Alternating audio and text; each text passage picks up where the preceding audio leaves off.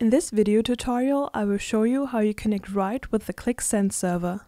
First step is to check if you want to work with the Inform write certificates that are pre-installed or your own certificates. If you want to use your own trusted certificates, you need to copy them into your write certificate folder.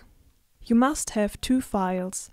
The server.pem is your public key and the server_key.pem your private key. Without them, the write server is not able to run securely with HTTPS. Now open the Qlik Management Console and go to the Certificate tab. We need a certificate to ensure that the write service is authorized to work with the Qlik Sense Server. So we are going to export that certificate from the Qlik Management Console. By clicking on the Add Machine Name button, a new field appears where you enter the full qualified domain name of the server on which write is running. Now you have to create a password. Make sure to check the box that says Include Secret Key. It is also important that you export the certificate in Windows format. Here you can see the path where your certificate will be exported to. You have to remember where it is stored, because we need to copy it from there. If everything is correct, you can click the Export Certificate button. Go to the folder of the certificate on your computer and find the file you just exported.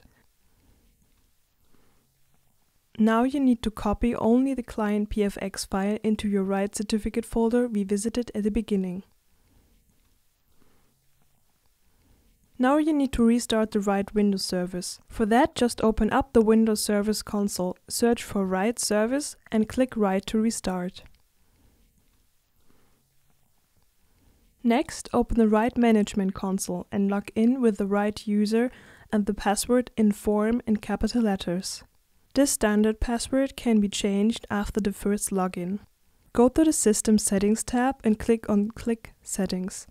Now insert all the paths for the listed services similar to the given examples. If Write and Qlik Sense are running on the same server, you can enter the localhost as path.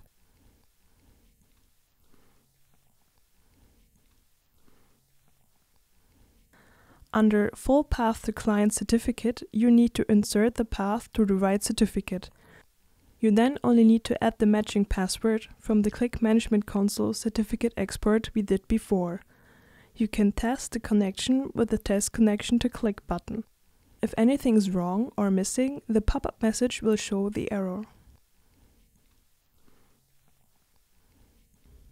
If you want to keep the connection, just click the Save button.